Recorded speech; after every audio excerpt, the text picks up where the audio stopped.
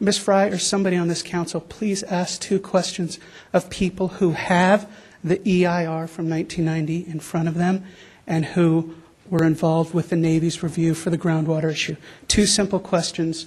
Does the EIR from 1990 not say that there was no apparent groundwater contamination? I believe that the consultant was Woodward Clyde at the time. Confirm whether that's not the case. And secondly, please ask the Navy, in the last couple years when they've been doing what's known as a finding of suitability to lease and the environmental baseline surveys behind the scenes to get ready to lease to Manchester, did they not discover heavy metals in the groundwater? Ask those 2 questions now on the record, please.